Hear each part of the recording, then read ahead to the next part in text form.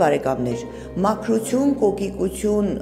սիրող բնակիչները ձգտում են վերանորոգված շենքի մուտք ունենալ։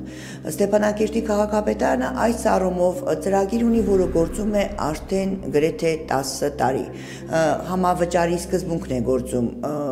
շենքերի մուտքերի վերանորոգման ծրագրում։ Ընդհանուր գումարի 25% բնակիչ եւ իհարկե 75% բնակչահագործման տնտեսություն այս ընդհանուր վճարի արդյունքում յուրաքանչյուրս կարող են ունենալ այսօրինակ շենքի մուտք։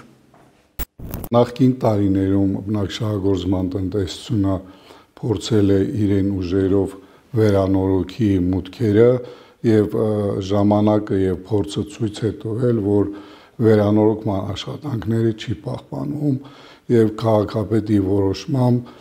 ընդունվել է այս տարբերակը 75% քաղաքապետարան, 25% բնակիչները։ Ուրեմն բնակիչների դիմումից հետո մեր եւ քաղաքապետարանի մասնագետները հանդիպում են բնակիչների հետ, տվյալ մուտքի բնակիչների հետ եւ որոշում է վերանորոգման կարգը։ Համապատասխան սմետայ կազմելուց հետո բնակիչները մուծում են իրենց 25%-ը եւ բնակչահագործման տնտեսությունը մտնում է ու վերանորոգում մուտքը։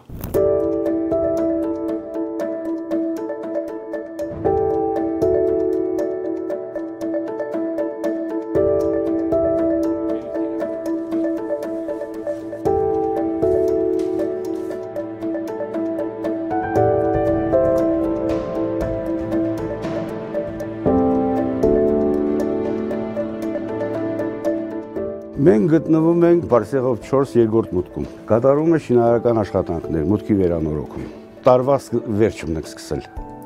բայց տոների կապակցությամբ գործը շարունակվում է տոներից հետո։ Բնակիչների դիմել են 25%-ը վճարումով։ Իրանց բնակիչների կողմից է 75%-ն է քաղաքապետարանի կողմից։ Կա մուտքեր, որտեղ բնակիչները չեն համաձայնում, եղել է դեպքեր, որ մեկ բնակիչ մուծել է բոլորի տեղը, տարբեր դեպքեր են։ Մարդկանց սոցիալական վիճակից կախված, մարդիկ կա, որ հաճույքով են համաձայնում, մարդիկ էլ կա, որ ինչ-որ դժվարությունով։ Փորձը ցույց է տվել, որ երբ բնակիչն է մասնակցում իր շենքի մուտքի վերանորոգման ծրագրին, անպայմանորեն սրտացավ է իր վճարած գումարի առումով եւ իհարկե արածը ձգտում են պահպանել ամեն գնով։ Հենց այս շենքում զրուցեցինք բնակիչների հետ, մեզ ներկայացրեցին, որ հերթապահություն կա սահմանած, կարգ ու կանոն է այստեղ իշխում, ոչ մեկը իրավունք չունի մեկ բիծ անգամ թողնել մուտքի պատերին, մաքրությունը ակնառու է։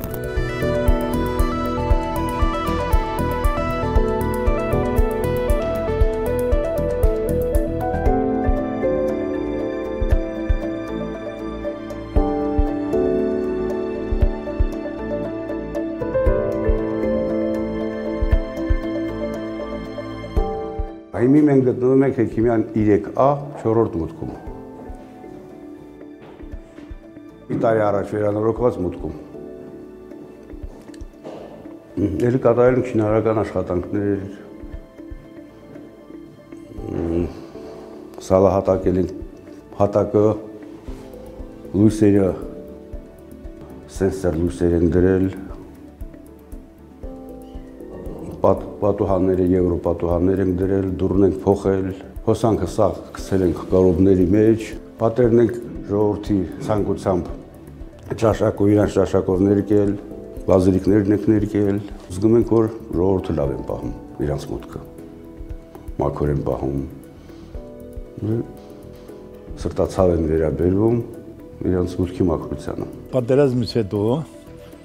Սարոյան 41-ն հələ շենքս այս մուտքերը դռներ չի եղել, պատուհանները բոլոր ջարդված է եղալ, հետո նո հասկանալի է պատերներ շատ այլ, որտեղ քան անգամ գրադ խփալ, նույնիսկ շենքին գրադ խփալ։ Հիմա անհարմար զգացալի, որ այսպես շարունակեք։ Ջեկ այդ պայմանավորվել է, մասան ինչպես անենք, որ այս վերանորոգումը կատարվի։ Էլեկտրոլար են փոխալ, լարերը օրինակամ այսպես չի եղալի, հետո այս դռները հաշվնել, ոչ մի հաշվել եք ժողով մրալ, նրանք հոգեի վիճակ են եղալ, ասան կայելի է, և փող կավակել, ոչ մի տարալը մուծա, ժեկը, պատուհանները, ապագինները, լող ես եմ կցել դա, հələ եթե իրաց մեջ են վար պետք է, կարող են իրակ ընգրկվին այդ գործուհու, այդ շենքից իրակ այդ գործանեն, ավելի որակավ կանեն։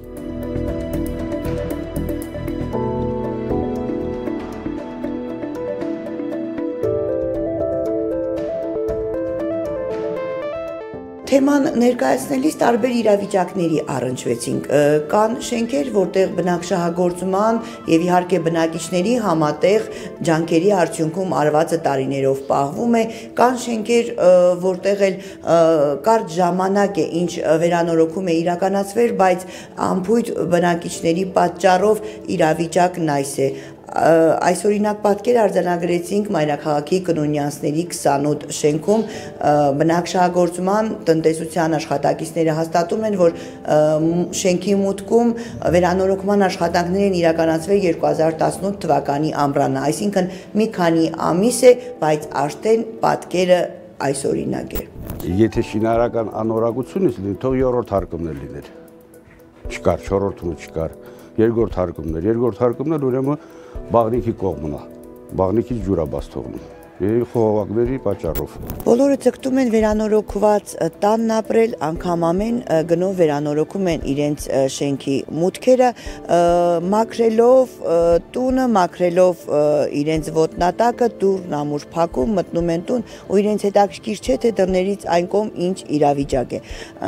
Վառ օրինակը հենց Կնունյանցների 28 շենքի մուտքի մոտ լցված շինարարական աղբն է, մարդը վերանորոգել է իր տունը, լցրել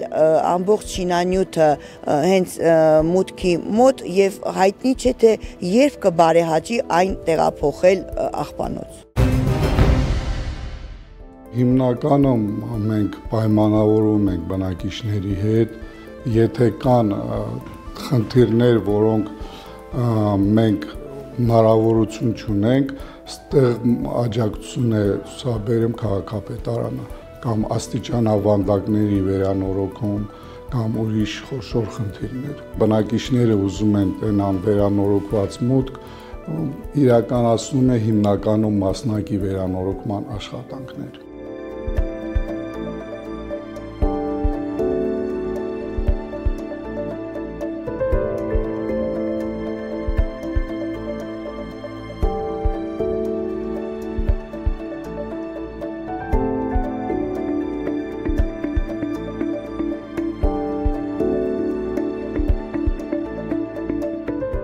Այլ է խնդիրը այն շենքերում, որոնք արդեն 60 տարվա վաղեմություն ունեն և շենքերի մուտքերի աստիճանները երերում են թե ոտքի տակ և թե ձեռքի տակ։ Մտածում եմ, որ այս առումով բնակչահագործման տնտեսությունը քննարկելիք ունի, անելիք ունի և տվյալ շենքերի բնակիչների համար տոկոսադրույքը վճարման առումով անպայմանորեն պետք է նվազի, գուցե և զրոյացվի, որովհետև այս շենքերում ոչ թե վերանորոգում է իրականացվելու, այլ կապիտալ վերակառուցում։